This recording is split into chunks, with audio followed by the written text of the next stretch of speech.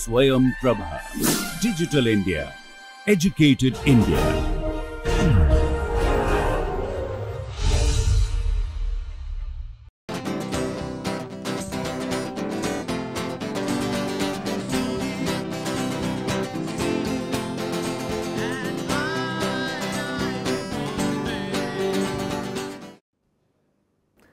Hello everyone, welcome back to today's class. So today we will be continuing discussing on catalytic cyclopropanation reaction. In the last class we have just introduced the topic. Today we will discuss more about it and mainly the asymmetric version as well as some industrial application of this catalytic cyclopropanation reaction. See, the cyclopropanation reaction is nothing but creating cyclopropane ring from an olefin. Traditionally, it is done with carbene. Now, if you have an olefin and you are reacting the carbene equivalent with it, one would expect then to form a cyclopropane ring. As we have seen that palladium catalyzed methods are usually used, where diazomethane is the starting material from which palladium carbene is forming. On the other hand, also it could be possible that rhodium or copper be used for such processes. Usually for rhodium and copper we do see diazoesters are used as starting materials. Today let us try to look at the cyclopropanation reaction in more detail and let us try to discuss it along with its mechanism. At first we will look at one of the example and then how the metal carbene is forming from the diazomethane or diazoester and then how they are being utilized for this cyclopropanation reaction. We are going to discuss that. Okay, let us discuss cyclopropanation. Usually from a carbene what we see that that it is reacted with olefin to give the cyclopropane ring, and of course in these two center you can set the stereochemistry. Often we will be talking about the diastereoselective synthesis for such compound. The common catalyst that is used for this purpose is palladium 2 for diazomethane as the starting material, rhodium 2 for and copper Y 1 for diazoester, that is nothing but this reagent as a starting material. Now, also it becomes important how these reactions are working. We can have presumed intermediate for these cases, which is nothing but a metal carbene equivalent. Of course, that is what is forming, but how it might will be forming, let us look at from the diazomethane one. So, CH2 minus and N2 plus, what you might will get in the process is M minus CH2 and N2 plus reagent. Overall you end up getting MCH2 plus of course N2 comes out from these reactions. So, what we have seen right now is diazomethane reacting with metal to give the metal carbene intermediate. Of course, one would argue maybe it is the free carbene that is doing the chemistry. Can we have some sort of mechanistic proposal or mechanistic proof evidence in support of metal carbene formation?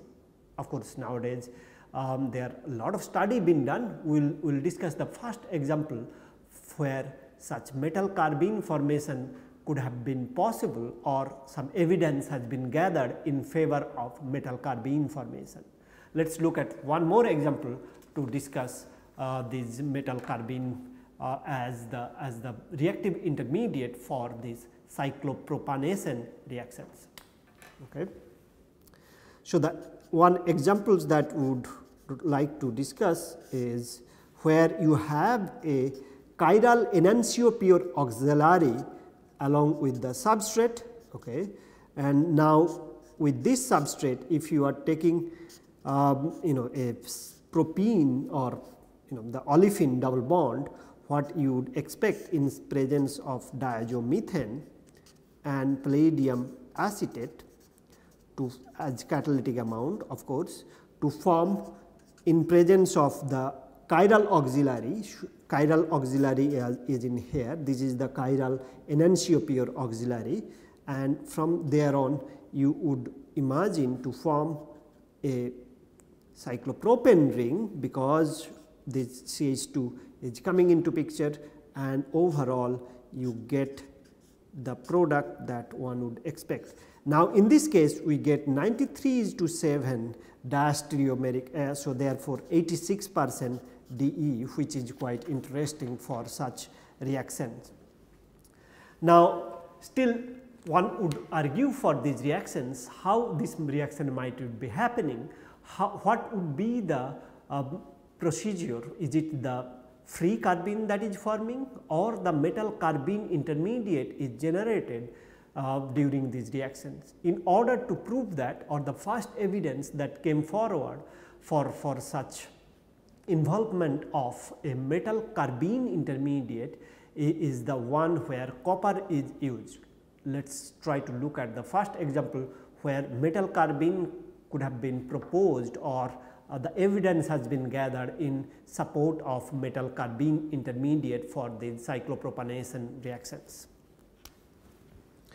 So, the first example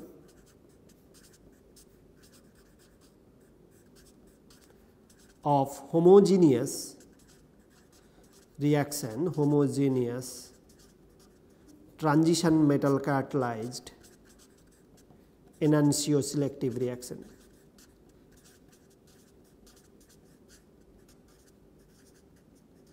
Okay. The one example that comes into mind or in the literature, that is the diazoester reaction in presence of copper catalyst to give the cyclopropane that one would expect in this case, and that is this reaction. Now, still even if you are getting this product cyclopropane, that does not mean that it is involved the copper carbene as an intermediate rather than free carbene.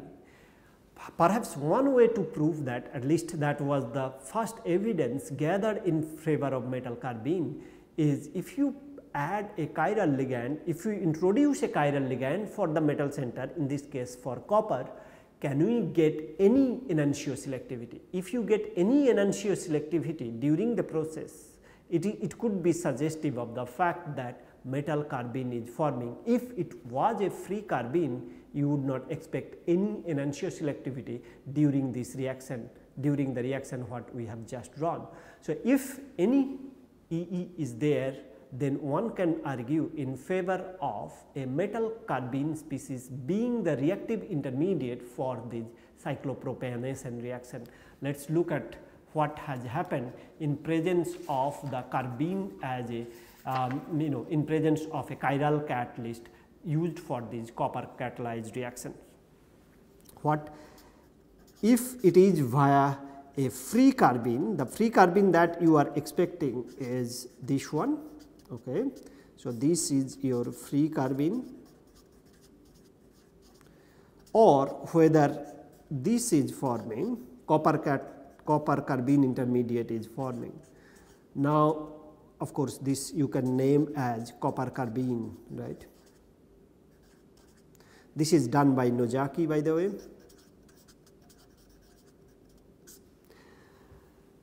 Now, a chiral ligand L star is used, a chiral ligand is used. What was observed is a modest, very modest 6% EE. So, this is the reaction that then proposed that since in presence of a chiral catalyst, one can achieve some sort of EE, although very modest at best, but still this is suggesting that carbene is involved, metal carbene is involved. It is not the free carbene that is doing the chemistry. Indeed, the metal carbene is the intermediate that is involved for the cyclopropanation reaction. Okay. Now, let us try to look at one of the examples where it is used, the cyclopropanation reactions are used in industrial scale, and therefore, one can justify the importance of these processes.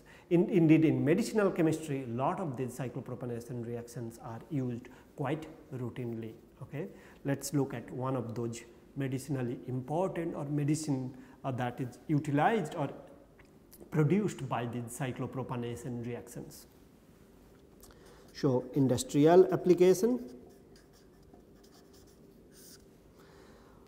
In industry, this is a reaction which is quite popular, where diazoester is used in presence of a copper chiral catalyst to get this intermediate, which is an advanced intermediate for the drug that all of us are familiar with, that is in the market, that is called the cilastatin. Okay.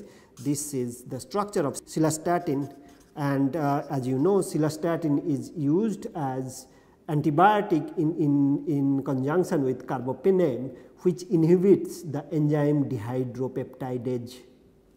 Okay. This is the cilastatin where we are synthesizing by the cyclopropanation method, and once again this is used as in conjunction with carbapenem to inhibit the enzyme dehydropeptidase.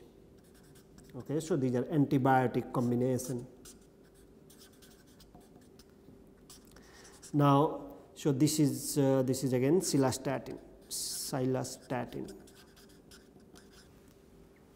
Now, of course, this is utilized and used and synthesized in multi-gram scale, or rather kg scale. Cilastatin is a active component of the antibiotic. Now, by this simple cyclopropanation reaction, the main stereochemistry is set where we have seen that this copper catalyzed chiral copper catalyst is used for this cyclopropanation reaction. Right. From there, it can be further modified to get the cilastatin compound. Now, of course, in addition to cyclopropane as the material, one can think of cyclopropene preparation.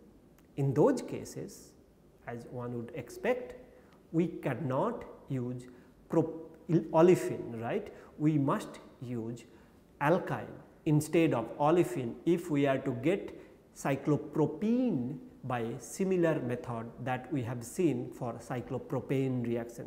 Okay. Let us try to synthesize cyclopropene ring, which is of course is much more unstable and compared to cyclopropane. How cyclopropane can be synthesized by utilizing the same technique. So, let us just directly discuss asymmetric cyclopropanation reaction, cyclopropene ring formation we would like to discuss. The reagent, as we tried to discuss, we need is a alkyne and let us say for example diazoester, or rather amide, let us say for example, and a chiral rhodium catalyst in this case is used to give the cyclopropene. I hope you can appreciate this method for this cyclopropene synthesis. As you know, cyclopropane ring strain is nearly something like 25 or 28 kcal per mole, and cyclopropene is nearly 50 to 60 kcal per mole. Okay. So, this is very strained molecule cyclopropene compared to cyclopropane. So, overall in this part what we have seen today is the cyclopropanation reaction, and then expanded the cyclopropanation methodology for the cyclopropanation reaction, which are even more energy demanding, and usually it is much more difficult to stabilize and prepare the cyclopropene, but a rhodium, for example, a rhodium catalyzed, even asymmetric version of this catalyst can be prepared by utilizing simple carbene type of chemistry. Okay. Both the cyclopropination and cyclopropanation reactions utilize carbene or metal carbene, to be precise, as a reactive intermediate for these reactions. We have seen some evidences in favor of metal carbene as the reactive intermediate as opposed to the free carbene for these cases. These small molecules cyclopropane and cyclopropene are indeed very important structural building block for pharmaceutical or even for other industrial use, and of course for academic use as well. So, in the next part we will try to discuss the carbon-carbon, various carbon-carbon bond formation reactions. Okay.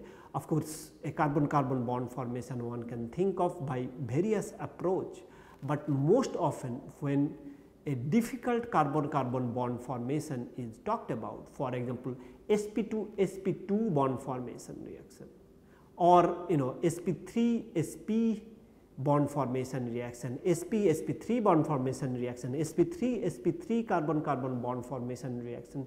These reactions are extremely challenging, and therefore, actually there exists no other organic transformation that can do it except using the organometal chemistry or organometallic intermediate. So, organometallic intermediate has kind of revolutionized the way these carbon-carbon bond formations are looked at. Nowadays, it is indispensable to synthesize pharmaceuticals, industrial other molecule, different academic purposes. Wherever you can think of synthesizing or introducing a new carbon-carbon bond, usually the first thing that comes into mind is the organometallic chemistry, where organometallic intermediate is doing wonder to do these carbon-carbon bond formation. Let us look at some of those examples, how one would be thinking to prepare it both in industry and in academia. That would be our next part of the discussion. Okay. So, palladium catalyzed, first we will discuss the palladium catalyzed method. Of course, nowadays not only palladium, a number of other metals has been used for these carbon-carbon bond formation reaction, since historically and overall expansion wise palladium played a key role for these difficult carbon-carbon bond formation reaction. We will try to mainly focus on the carbon-carbon bond formation utilizing palladium as the reactive intermediate. Okay. So, palladium catalyzed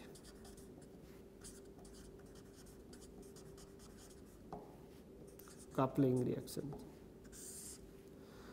Okay. So, most importantly, synthesis of CsP2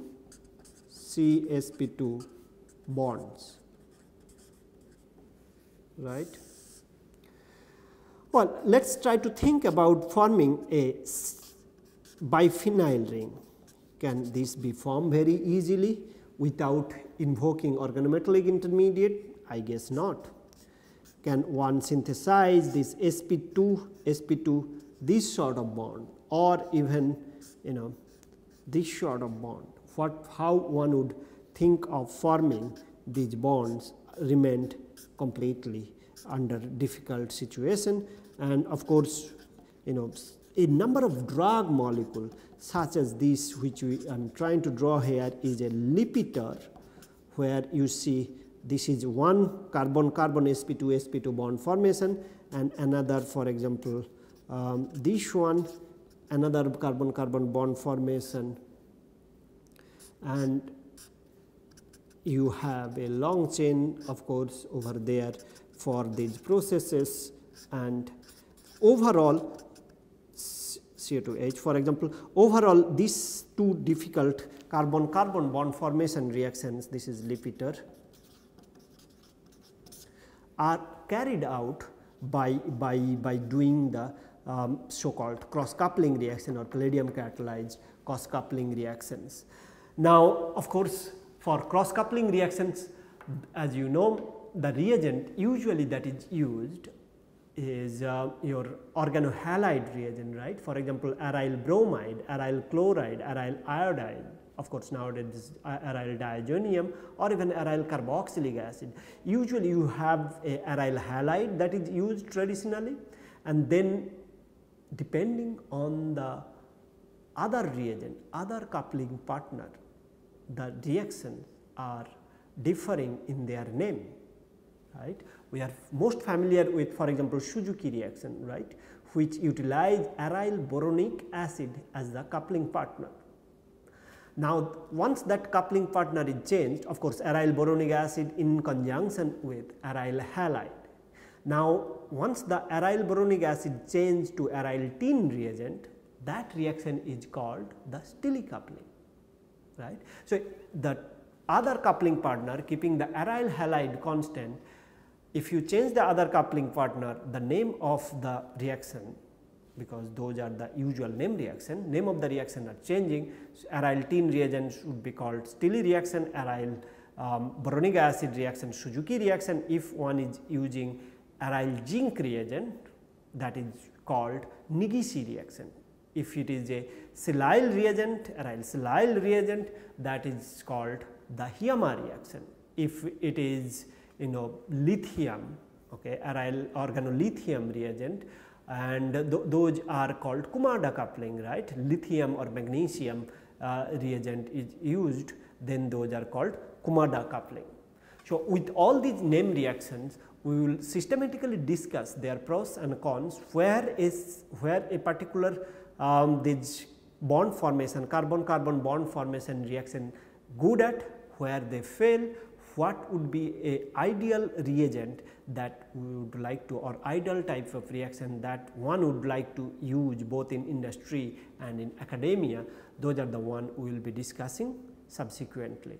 Now, let us define those organometallic reagent and the name reaction, because those will be coming pretty often for our discussion. Let us try to nail it down. Okay.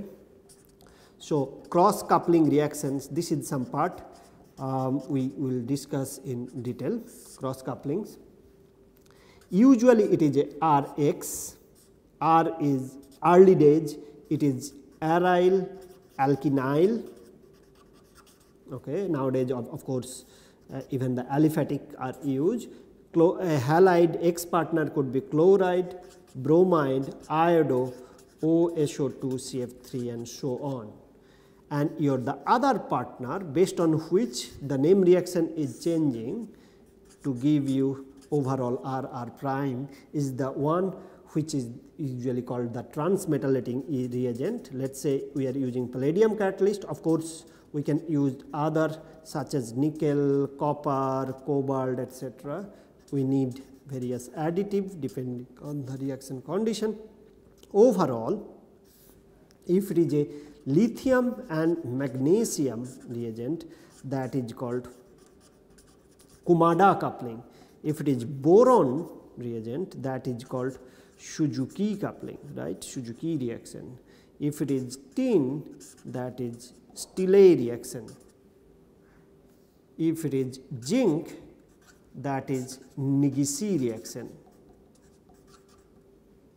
And if it is silicon, that is the Hiyama reaction.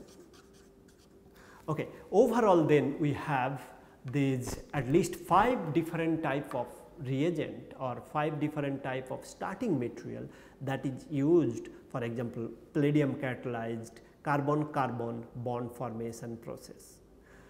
Now, overall there is a synergy, there is some sort of harmony among these all 5 different type of reaction. Of course, we will discuss separately this palladium catalyzed carbon nitrogen bond formation, or famously known as Buchwald-Hartwig type of coupling, and other reaction that is also under the cross coupling banner is the Sonagashira reaction, for example.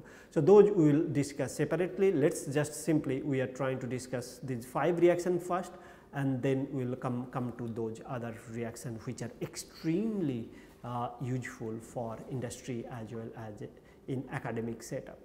We will first try to look at if there is some sort of general mechanism for all these reactions. All or each of these reactions on their own right have caught the imagination of the scientist in terms of its application. It becomes really widely used at this point, but there exist a number of issues almost with every reaction. We will try to touch upon those and the development that has been carried out over many decades during our time that we would like to discuss. Before going into details, let us try to look at a generalized mechanism for all these processes. So, generalized mechanism.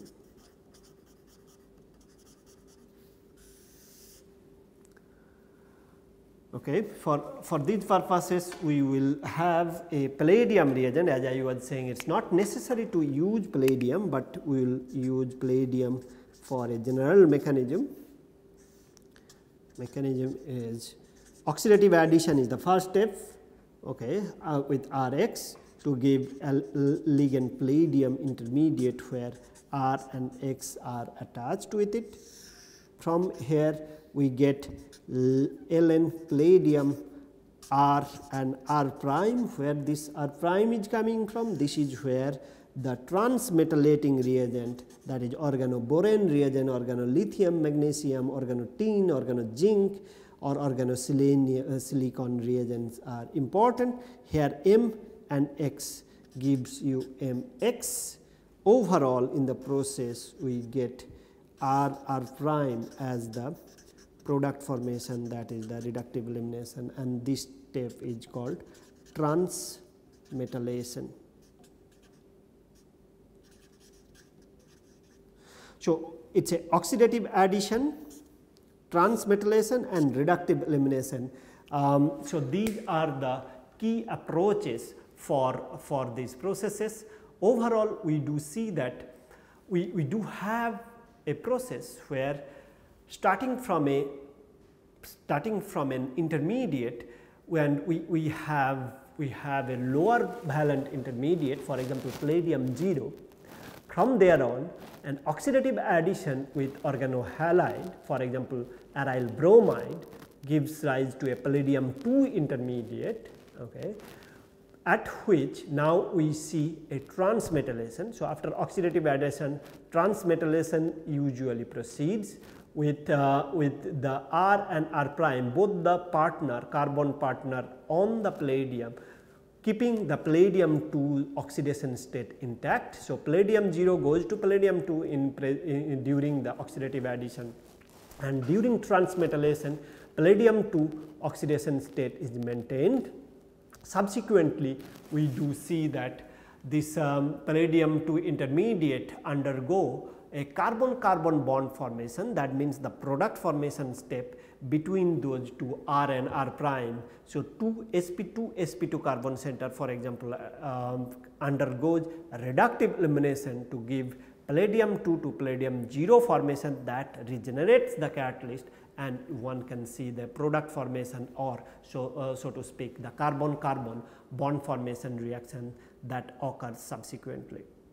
So, by doing so, we are able to show that it is a palladium 0 to 0 catalytic cycle. So, 0-2 catalytic cycle that is involved, and during these processes then during the transmetallation process usually one would need a base that we will discuss. For other metal, a similar +2 oxidation state, if it is a, for example, nickel 1, it could be nickel 1,3 catalytic cycle. Nickel is a little problematic case, sometime depending on the substrate combination. Actually metal mechanism can change. It is usually it is usually proposed to undergo a radical type mechanism, but nonetheless, it is a overall +2 oxidation state change usually gets predicted for these kind of reactions. But it is extremely difficult to put a single mechanism for all the type of cross coupling reaction that we do see, but the one we discussed usually captures the field, but not necessarily exactly correct for all the reactions. This is a oversimplified mechanism that we have drawn for all the different type of cross coupling reaction or carbon-carbon bond forming reaction we are going to discuss. We will discuss each of those topic in detail. I will be discussing briefly about 1 to 3 of these reactions and then come back and discuss this reaction in greater detail. Okay. We will start discussing briefly the Suzuki reaction, and then maybe the Nigisi reaction in a bit, and Stille reaction in the next class briefly. We will again, after that we will come back to these type of reaction in more detail to give you better idea about these processes. Keep studying these cross coupling reactions and their utility in the synthetic setup. Okay, bye bye.